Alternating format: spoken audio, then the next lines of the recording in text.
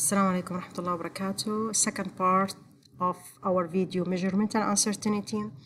I'm going to show you how to draw maximum and minimum slope lines using Excel. Maximum slope line, the orange one, this one, and minimum slope line, this one, the gray one.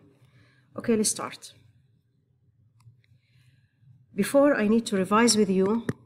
If I have like line, like so, the coordinate of the first point, we'll call it x1,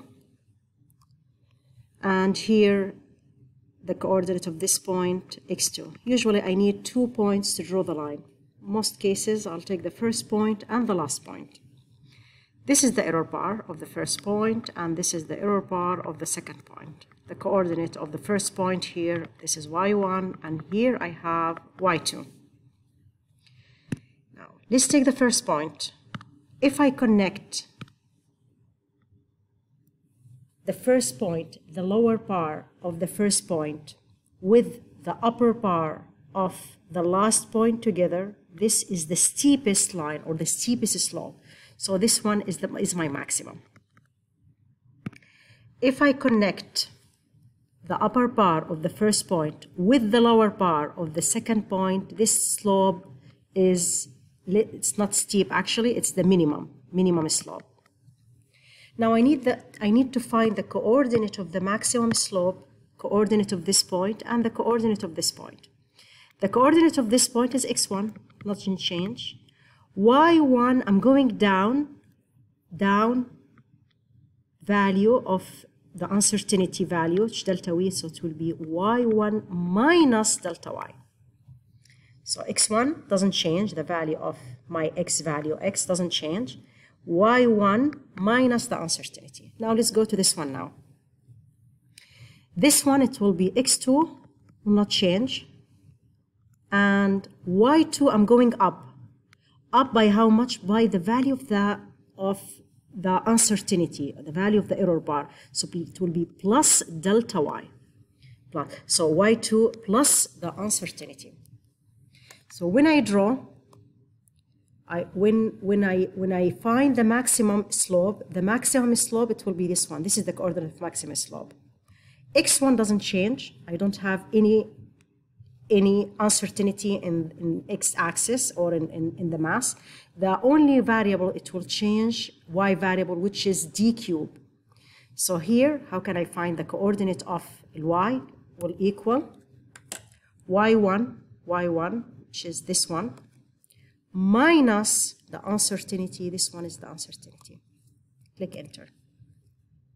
Let's come back here to the coordinate of the second value. Second one, it's y2, so equal y2 plus the uncertainty, and click enter. I need to draw the maximum slope here, so I will go to the same graph, right click, select data, add. I need to add what? Maximum slope. X values the same. What is your y value? This one. This. Click enter. I can click on this one. Here, I add a trend line. Now I have this one is the maximum slope. Okay. I can show also the legend here. Here, this is the maximum slope. Now I need the minimum slope now. Minimum slope, the green line. What is the coordinate of first point? Doesn't change first point. x1 doesn't change. So x1 stay the same. y1 I'm going up, so it will be y1 plus the uncertainty bar. y1 plus the uncertainty. You see it's here. Now let's go to second point, x2. x2 doesn't change, so the coordinate x2. y2, I'm going down the value of the uncertainty, so it will be y2 minus delta y. y2 minus delta y, so it will be y2 minus delta y. You see these values here? It's better to write them down so you don't make mistakes. So I'll go here.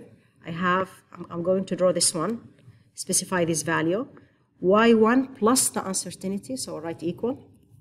y1, it's d cubed plus the uncertainty, sorry, y1, this is 1 d cubed, plus the uncertainty plus this one, click enter. I will go to the second point. I have y2, I have here y2 minus the uncertainty, so equal y2, this one, minus the uncertainty, this one, click enter.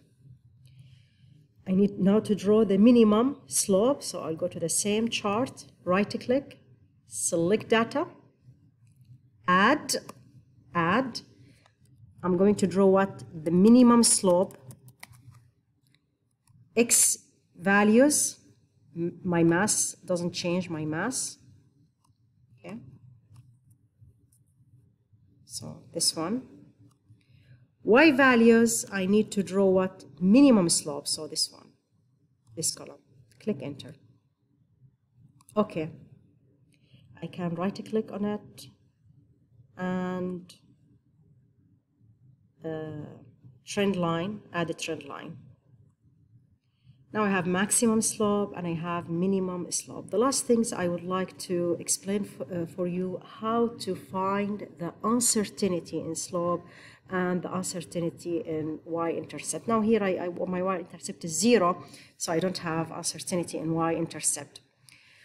This one I can use Linest function. So what you're going to do now, you're going to select 4 cells, any 4 cells, anywhere. You go to the first cell, write equal. Yes, the function here appears down, Linest. Okay, double click on it. Here is written down known y values. So you go to your y values and select them. This is your y value. Select them. Comma, space. Here, known x values. So you go to x values, select them, comma, space. The other part is, if I put 0, it means I'm forcing my graph to pass through the y-intercept 0. If I put 1, I don't want it to pass through 0. Let's try 1. Okay, comma, space, and another one, close the bracket. Don't click enter. You click choose, Control Shift with enter. You see the first value here, this one.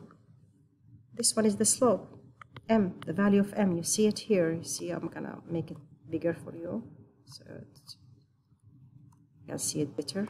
This value, actually.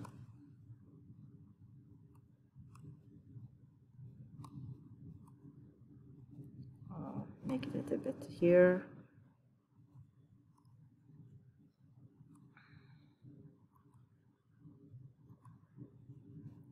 It's the same. So this one is my slope. This one, it's y-intercept. This, it will represent the uncertainty in slope. And this value will represent the uncertainty in what? In y-intercept. That's it, my student. I would like you to repeat these 2 videos many times. Practice well on the drawing. This really good example for your IA lab report. From now on, you will be you will have grades when you do your lab report, inshallah, on how to find the uncertainty, how to draw the uncertainty. So practice well. If you have any question, you can ask me during the class, or inshallah after the class time from 2 till 3:30. I'm always available from Sunday till Wednesday. Good luck.